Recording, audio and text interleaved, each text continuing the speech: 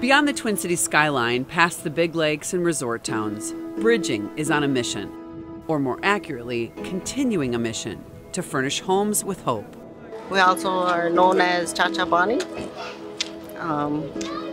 Roughly an estimate of 300 families. Missy Bowstring serves on the local Indian Council for her district.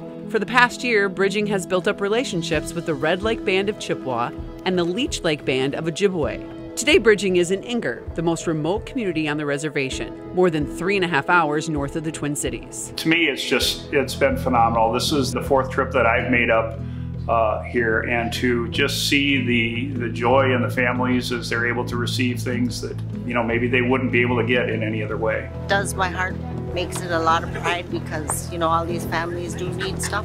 They haven't gotten a whole lot, but we make do with what we got, so they're eternally grateful for having this here. Craig Cloud and his daughter came out to find furniture for their household, but also to help load trucks for others. I like seeing that. We have little things happen like this, like little events. That's when the community comes together. We got a good community here. We all look out for each other. Frank Bowstring visited his hometown community to lend a helping hand. He said with COVID-19, the timing is good for many in the area who have been put out of work. I'm just glad I could help out and give them a helping hand. Helping hand, help them up and help them prosper. That's what it's about, helping your neighbor these days. Likewise, community elder Doreen Whitebird will take items that she found today and distribute them to other elders in the community who couldn't make the trip to Inger. It's like Christmas. Everybody's getting something, and it's gonna be the talk. How nice their stuff is, and they'll probably say how I slept good tonight.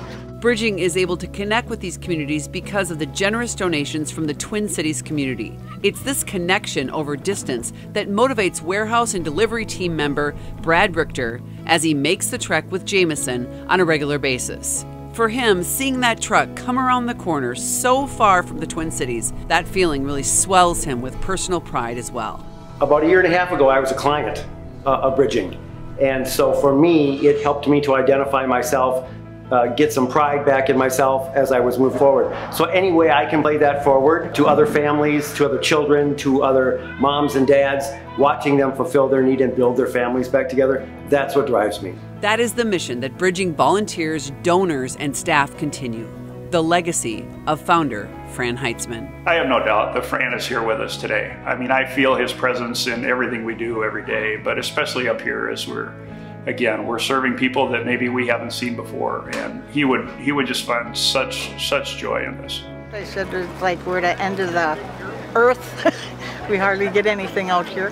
When we do, it's nice. And I want to thank everybody who did this. And it's all appreciated, and we love them.